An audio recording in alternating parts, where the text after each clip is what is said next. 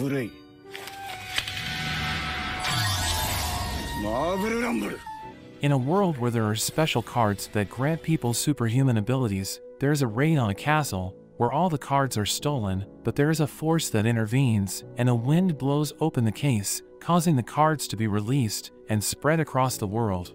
1 month later, we meet a man named Finn as he scopes out the area for his targets. Using a runaway dog as a distraction, he is able to approach his targets and he steals their valuables. We learn he is trying to make money to make payments on an orphanage. But he overhears a meeting between the building owner and his friend Lindsay that the orphanage will be shut down if they can't come up with the money. Wanting to help with the money, Finn tries to pawn off his stolen goods. But the dealer offers him nothing because he can tell it's all stolen, even saying the watch is worthless because it's just a knockoff. Desperate for money, Finn even tries to sell his shirt, but the dealer is not interested. However, the dealer notices a card in his jacket and becomes interested, but Finn tells him it's not for sale.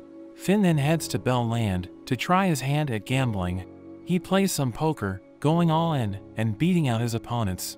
He can't believe how easy it is to make money, thanking his lucky card.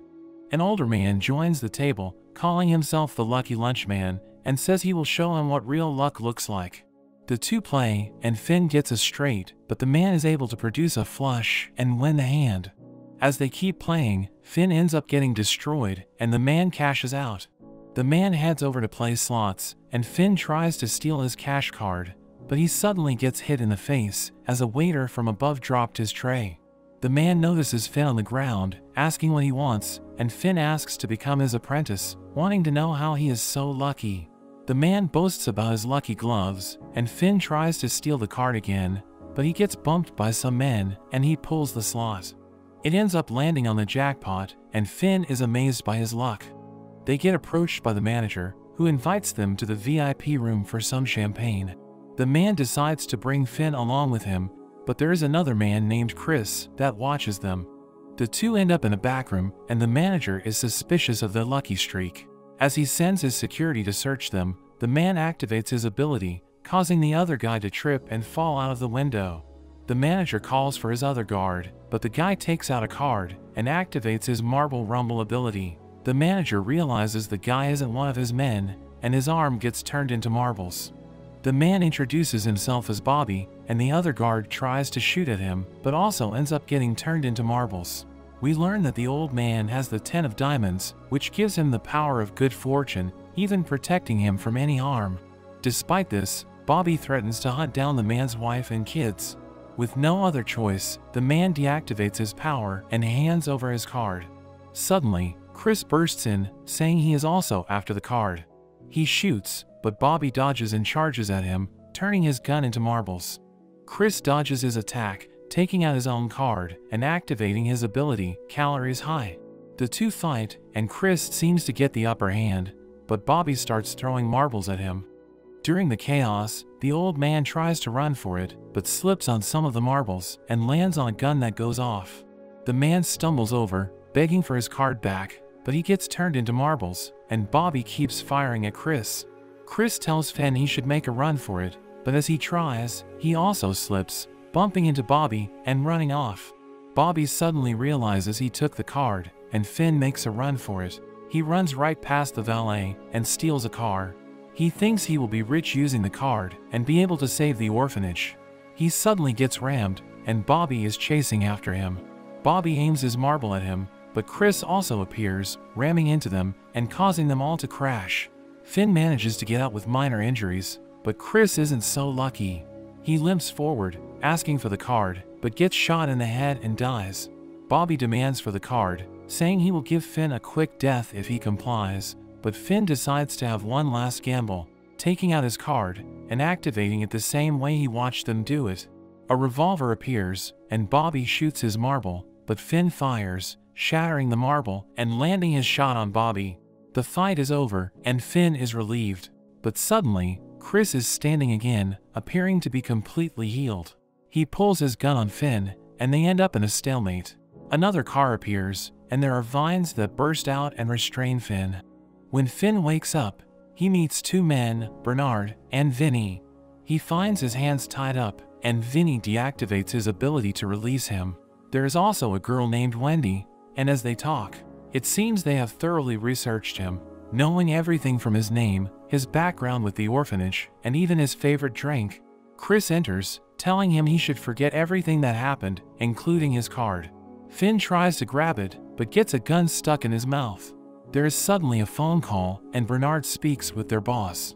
Meanwhile, we see a robbery, as some masked men are making their escape. They run past their associate, who stays behind to deal with the police. The police fire at him, but the shots bounce right off him, and we hear their screams. Back with Finn, Bernard explains that the cards are called X-playing cards, with 52 known to exist. Only those chosen by the cards can use its powers, and those people are known as players. Bernard continues to explain that the cards were spread across 4 countries, and to prevent the chaos of the cards being abused, the king has tasked them with collecting the cards. Finn wonders why he is telling him all of this, and Bernard offers him a job. They show him around, and we see they run a high-end car dealership, but it's really just a front.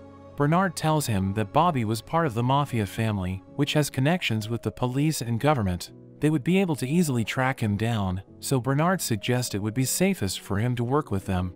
Finn asks how much they pay, and Bernard tells him his rate for starting as an apprentice, which Finn instantly agrees to, and Bernard returns his card to him. Bernard tells him he needs a suit and tells Chris to be his mentor. They head to the tailor, and Finn gets fitted. As they chat, Finn wonders how he is still alive, and Chris reveals his ability, Calories High, saying he is immortal while it's activated, but it makes him hungry when he uses it. Meanwhile, a detective investigates the scene where the officers were attacked. They find the evidence quite strange, and the rookie suggests they need a task force to deal with the strange occurrences. However, the detective says they need to fight fire with fire. Finn heads to a diner with Chris, who is chatting up a woman, but there is a disturbance as a man gets angry at the waiter for getting him dirty.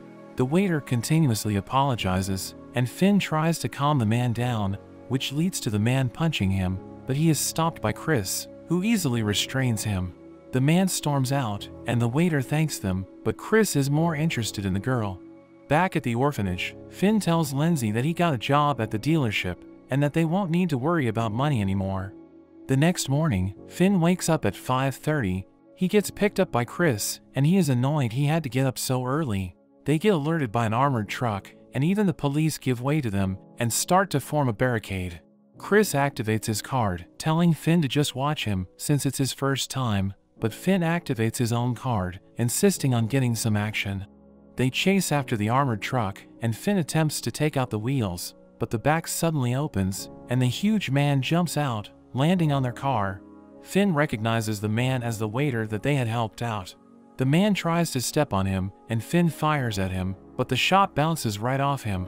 Chris starts driving wildly, trying to shake the man off, and the man ends up going flying. The man gets back up, seemingly unharmed. Chris reveals that the man has the Rock and Rock card, which allows him to harden his body. Meanwhile, the cops have set up a barrier, and the rookie says they should be going after the criminals, but the detective reminds her that they can only fight fire with fire. Finn continues to fight, but his shots have no effect at all. He wonders what his power is, and the man lunges at him, but Chris rams him with the car.